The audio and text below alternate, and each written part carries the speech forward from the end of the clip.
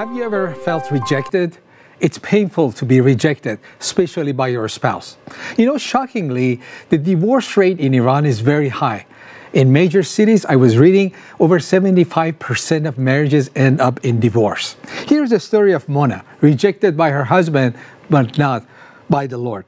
She says, I was once teacher and reciter of Quran. I used to do all religious ceremonies, but I was suffering from fear and low self-esteem. I got married when I was 25 years old. My husband was a womanizer to the point that one night I saw her with a lady in our house. Eventually, after 5 years of marriage, he met another woman and divorced me. My heart was deeply broken. I suffered from feeling of rejection and loneliness. One day, I was in one of my friend's house and their TV was on your channel. And I heard about God being a father and His love towards us. I heard that despite how much we did wrong, the Lord has forgiven us and has come after us to earth. At that moment, suddenly I started crying and I asked Jesus Christ to help my wounded heart. And then I prayed the salvation prayer with you on television. Afterwards, I felt no worry nor fear, but instead I had a strange peace. I was smiling and having a joyful heart.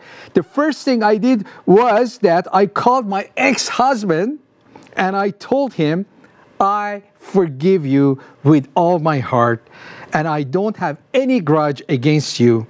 Then I blessed him with my prayers. What a testimony, what a transformation.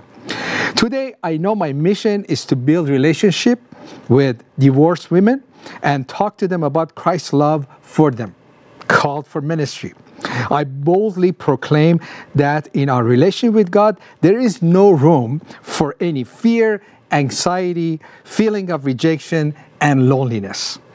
Today, I am a reciter and proclaimer of the Word of God, the Holy Bible. And with love, I declare the gospel fearlessly. Transformation. This is a story of transformation. The power of the gospel transforming lives, forgiveness, healing the brokenhearted, and a divorced woman becoming a minister to other divorced women. This is the fruit of our labor. God is doing it. God is doing it through you and me. Through us together, we are helping people's lives to be transformed.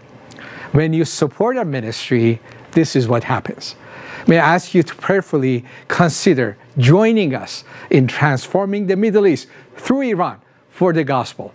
There are many Monas. Once they get saved, they become ministers of the gospel. Praise the Lord.